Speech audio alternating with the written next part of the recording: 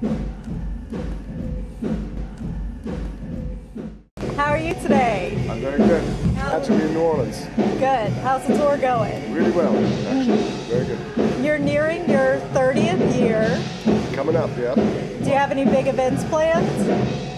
Not much. I think 30 is not such a, stellar anniversary as, like, let's say 50 or 100, or 25 for that matter. But Right. there's a bunch of releases, old stuff that has never been put out on vinyl. It's going to come out. There's going to be a new album, a tour, the usual stuff. Great. And I want to talk about the beginning of your band. So it started because of a very interesting art project. Yep. How did that project happen?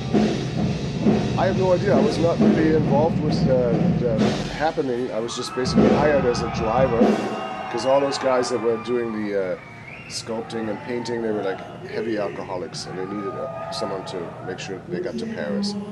So they asked me to drive them and I did. And then somehow on the drive it came up like, it would be nice to do some audio. Is there anything you can do? And I was like, I can make some noise. Right. And that's how it started. So you were involved with music before that? Yeah.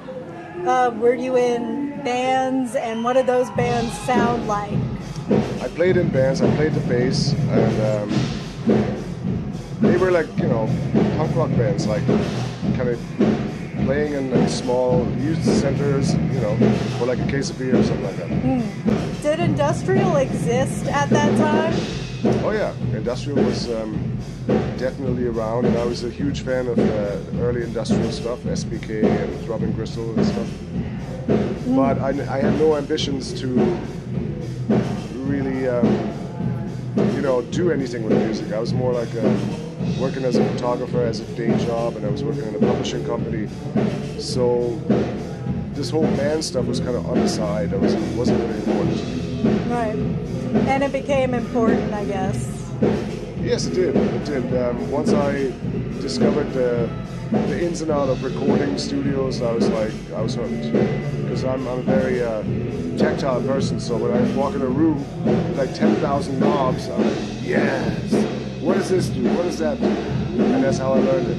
Right. So industrial seemed to peak in the 90s, but now it seems like all those really great 80s and 90s industrial bands are getting really popular again. Have you noticed that as much?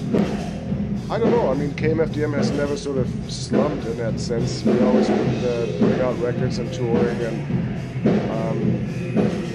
I'm just really surprised, in a good way surprised, to see that our audience stays very young. It's not like we're playing all of a sudden they're like 40 and older, but there's young people coming to the shows, and I think that's a really good sign, and it's an important factor in KMFDM's longevity as well. And you said you've got releases coming out on vinyl. Do you still like vinyl, or do you like just digital music? I always loved vinyl. I always preferred the large format, especially with KMFDM's artwork. That's, the perfect presentation of that kind of stuff. If you have to look at it on an iPod or something, you don't get that greatness, but if you carry a piece of vinyl, you're like, wow. Right. So, and vinyl has a huge resurgence. I mean, people are buying vinyl like there's no tomorrow. Definitely. Is there anything else you'd like to say? I want to say thank you, New Orleans, for having us. Great. Thank you so much. Thank you.